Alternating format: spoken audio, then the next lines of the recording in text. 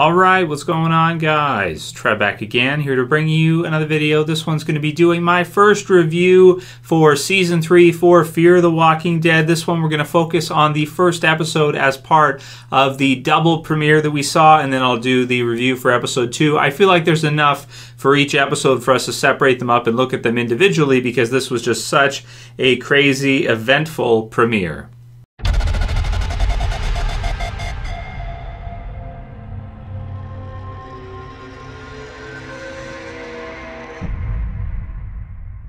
So as such, big time spoiler warning, and we do mean it because there's actually some stuff in this double premiere that really is going to impact the series in a huge way. So again, spoiler warning. If you guys didn't catch it earlier, I did a reaction video giving my thoughts and just my initial reaction after finding out the events of Episode 2 and that, you know, Travis is killed off in Fear is really crazy. So check out that video if you guys want to see my reaction, and if you're just looking to hear like, okay, Trev, how did you feel that they killed off Travis? We know that he was your favorite character.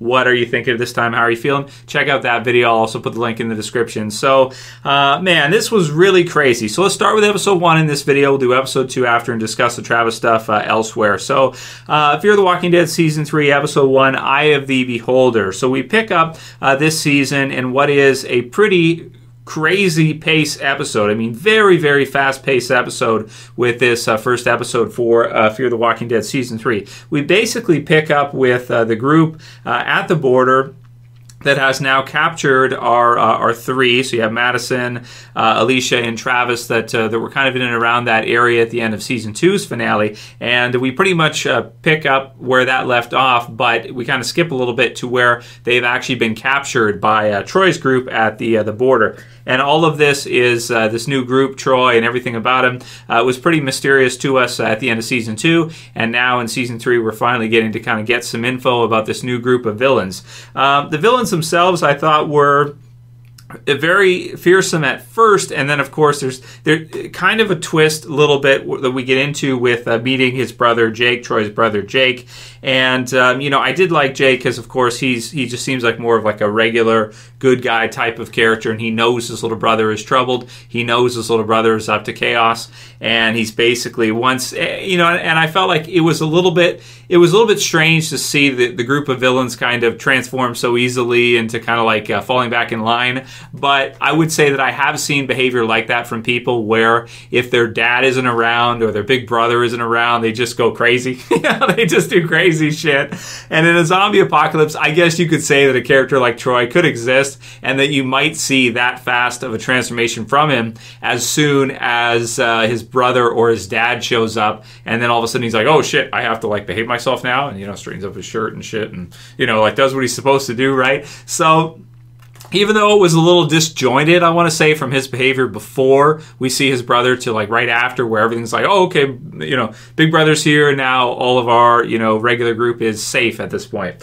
Troy's in big trouble, even though he got his eye stabbed out, and this, he deserved it and everything. And you know, it was just a little bit like weird to just see that quick transformation. But like I said, you know, I don't want to say it's contrived because it's like I have seen people behave like that once their dad comes around or their brother comes around. They stop, you know, whatever nonsense they've got the others doing. It's just strange to me that so many of the others would be involved with Troy doing this and killing people and doing all the stuff they're doing, you know, recording it as it being like science.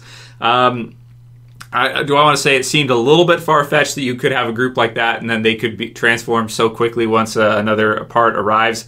Yeah, and also, you know, like the question like I had in my mind as I'm watching this, like, how the hell are they going to get out of here? You know, once they go down into the sewers, you have Nick and Alicia that go down there, and they kind of come out of the tunnel. You have just like tons of zombies coming in. You have the rats everywhere, which was really cool, and the Rat King zombie was sweet. So you have the one guy, one of Troy's minions, so to speak, who opens up or is taking a look in, and you see kind of the rats all spill out and they're everywhere, and then the rat-eating zombie grabs him and gets him and pulls him in. So that was a pretty wicked kill on him, and you know, it had some pretty cool vibes for me in the first episode that reminded me a bit of like Terminus from the original Walking Dead, where you have the group there and they're kind of trapped. Maybe not quite as intense, but it was pretty intense, and we did see them like killing people off. You saw some of the other characters there try to escape, and you know, they try to get away, and then they kind of get recaptured again, and then so it brings into question like, okay, what's going to happen now? now, and I guess our kind of our way out, so to speak, was that his big brother shows up. So that was cool. So you've got the beginning, just pretty fast-paced, a cool intro. You can hear the screams, you can hear all that kind of stuff. Very Terminus-esque. I like the intro music. It was pretty intense and pretty trippy just to see that all in the compound. And then we've got Travis finding Nick, so he sees Nick, just dead at the border. You've got Madison and Alicia that are meeting with Troy as everyone's being processed.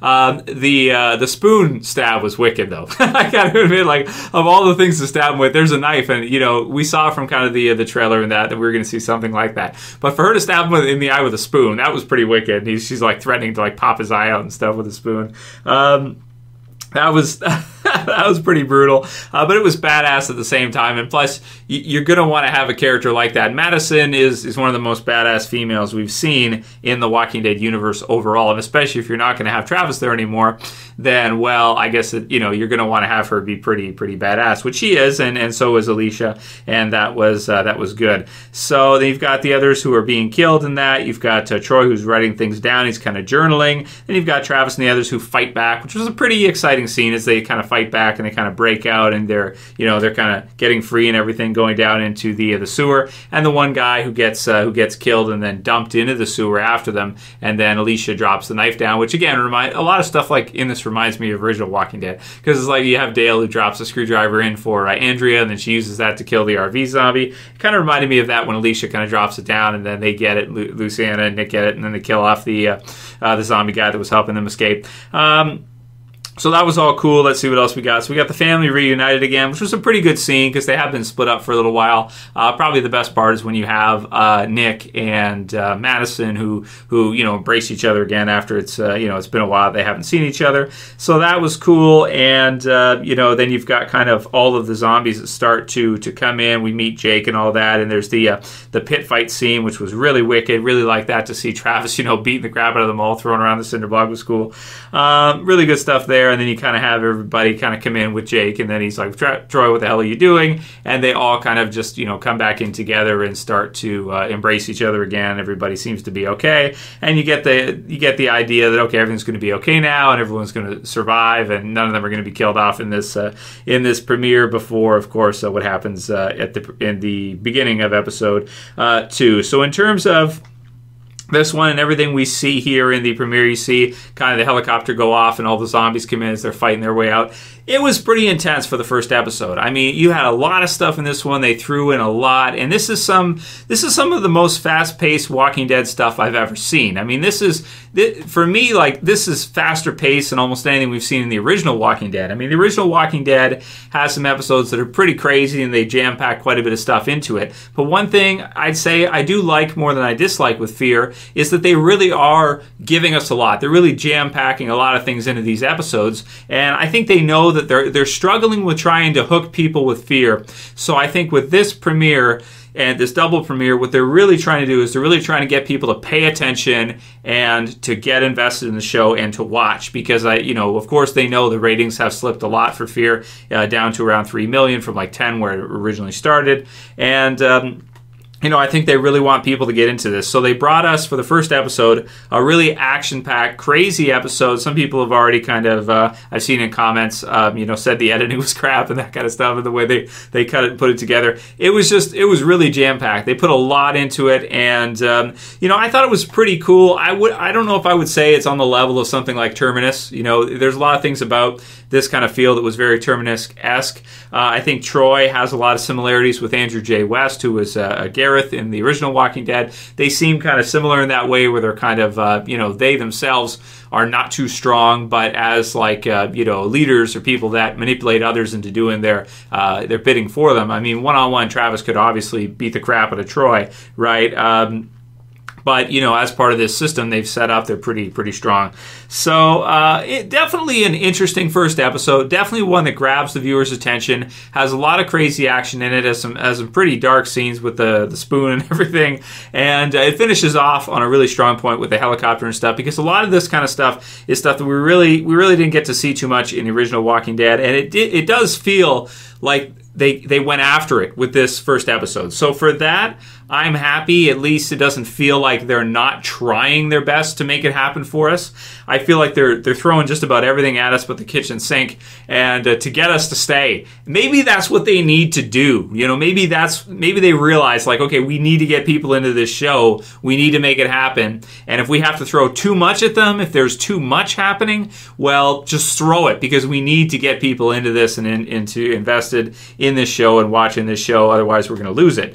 So really solid overall premiere episode. The only criticism I think I would have, is I'm sure many of you guys do too, is that maybe it was a little bit too fast-paced and there was a little bit too much happening too quickly. But again, you know, this kind of concept is not new. We had all the Walking Dead. You can't really do something at that kind of like a slower pacing. And you know, with a premiere, they wanted to hit us big with this double premiere, and they certainly did. So for the first episode, I'm going to give it a 9.3 out of 10. I thought it was pretty crazy, pretty rapid, and you know, came after us with you know, pretty you know, engaging. It was pretty engaging, you know, I want to say, as viewer. Pretty intense, a bit emotional at times, but because it's a premiere and, you know, a lot of us haven't watched Fear for a while, we're kind of just getting back into it. Certainly this one was not one where they didn't, you know, give us everything they could in terms of the action, intensity, and everything that they probably could do at that time. And I appreciate the fact that we got episodes back to back. So for the first episode, 9.3, I'll cut it here. This will be this video, and then I'll have the second review for you guys pretty soon. I'll put the link in the description to the second one,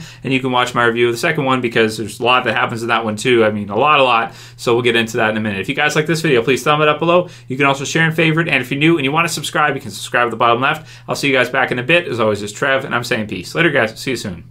What do you want us to do? I don't know, viewer. How about a subscription? Do you think that might be in order? Or is that too much to ask?